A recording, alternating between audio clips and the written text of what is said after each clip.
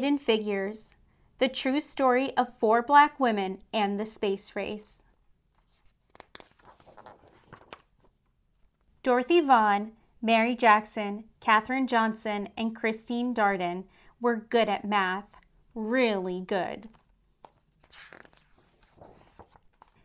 In 1943, the United States was at war, World War II. Dorothy Vaughan wanted to serve her country by working for the National Advisory Committee for Aeronautics, the government's agency that designed airplanes. Having the best airplanes would help America win the war. Making airplanes fly faster and higher and safer meant doing lots of tests at the agency's Langley Laboratory in Hampton, Virginia. Tests meant numbers, numbers meant math, and math meant computers. Today, we think of computers as machines, but in the 1940s, computers were actual people like Dorothy, Mary, Katherine, and Christine. Their job was to do math. Because Dorothy was Black and a woman, some people thought it would be impossible for her to get a job as a computer. She lived in Virginia, a southern state, where laws segregated or kept apart Black people and white people. They could not eat in the same restaurants, they could not drink from the same water fountains, they could not use the same restrooms, they could not attend the same schools, they could not play on the same sports teams, they could not sit near each other in movie theaters, they could not marry someone of a different race. But Dorothy didn't think it was impossible. She was good at math, really good. She knew she was the right person for the job. She applied, and the laboratory offered her a position as a computer. At work, Blacks and whites were kept apart. The white computers worked in one building, and Dorothy and the other Black computers worked in a different building in their separate office. Even though they worked on the same kinds of assignments, the Black computers and the white computers used separate bathrooms and ate in separate lunchrooms. America won the war in 1945, but Dorothy stayed on the job, still trying to make airplanes faster and safer. By 1951, the Americans and the Russians were competing to see who could build the best planes. That meant more experiments and more numbers, lots and lots of numbers. And more numbers meant the need for more computers. That's when Mary Jackson got a job as a computer at Langley. She worked in a group that tested model airplanes in wind tunnels. A wind tunnel was a machine like a huge metal box with a powerful fan attached.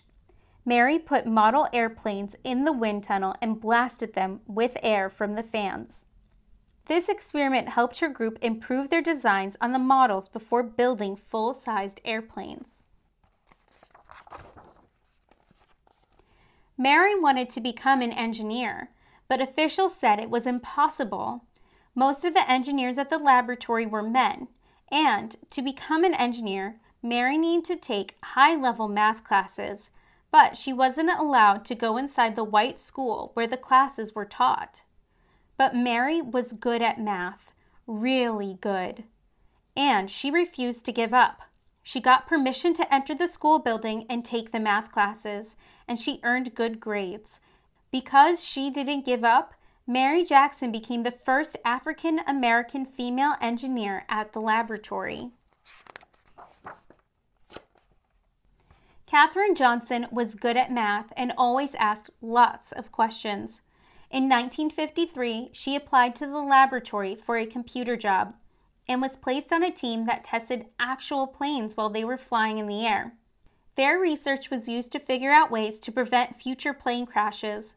In one of her first projects, she learned how to analyze turbulence or dangerous gusts of air. No one knows how many lives her work may have helped save. Katherine wanted to help the group prepare its research reports, so she asked if she could go to meetings with other experts on her team. Her boss told her it was impossible. "Women aren't allowed to attend meetings," he said. But Katherine knew she was as good at math as anyone else, maybe better.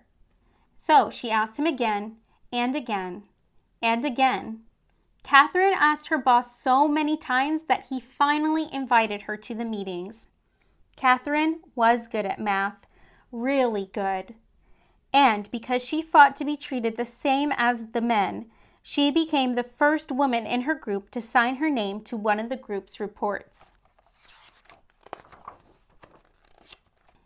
In the 1950s, the Langley Laboratory bought a machine computer that could do math faster than the human computers. At first, these machines made mistakes. Dorothy learned how to program the machines so that they got the right answers. She taught the women in her group how to program the computers too. In 1957, Russia launched a satellite known as Sputnik into orbit around the Earth. The United States started building satellites to explore space too. For years, the laboratory had used math to design airplanes. Now, it would need math to create spaceships as well. The government decided to change the agency's name from National Advisory Committee for Aeronautics to the National Aeronautics and Space Administration, NASA.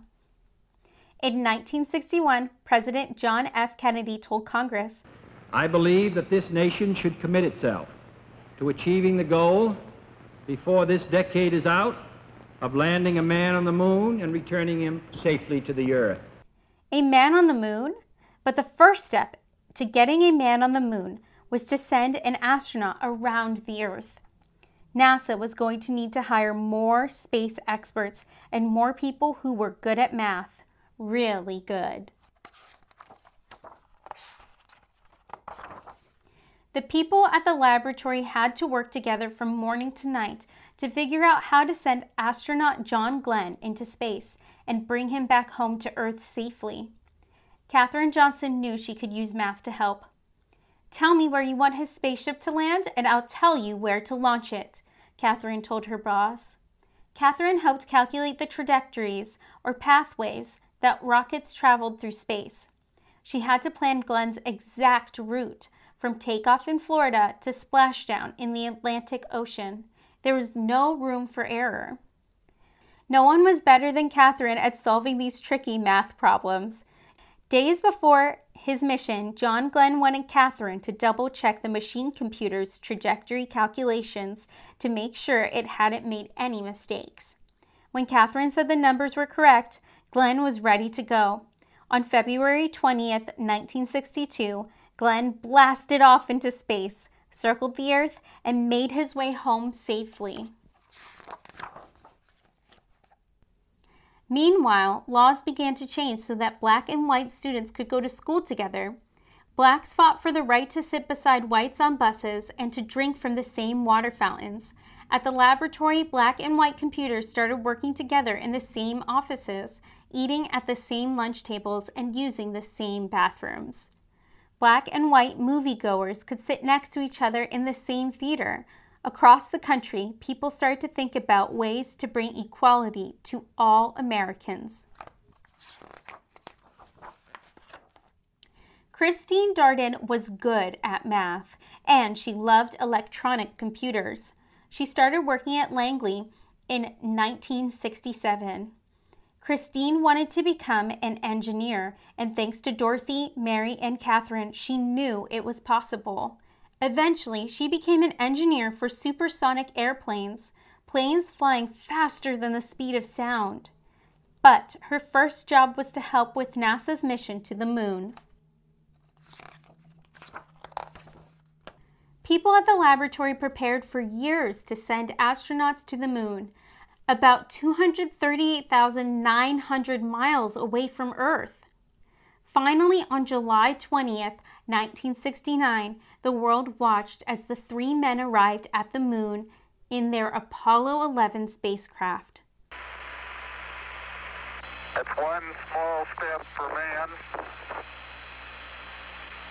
one giant leap for mankind, said astronaut Neil Armstrong when he stepped onto the dusty surface. But it was also a giant leap for Dorothy, Mary, Katherine, Christine, and all of the other computers and engineers who had worked at the laboratory over the years. The moon landing was a success from takeoff to splashdown, but there was no time to rest. Once NASA landed astronauts on the moon, the people at the laboratory began dreaming of sending humans to other planets, such as Mars or Jupiter or Saturn. They started to imagine hyper-fast space planes that could travel around the Earth at 7 times the speed of sound. The next adventure wouldn't be easy and would require lots of tests and lots more numbers, but Dorothy, Mary, Katherine, and Christine knew one thing. With hard work, perseverance, and a love of math, anything was possible. The end.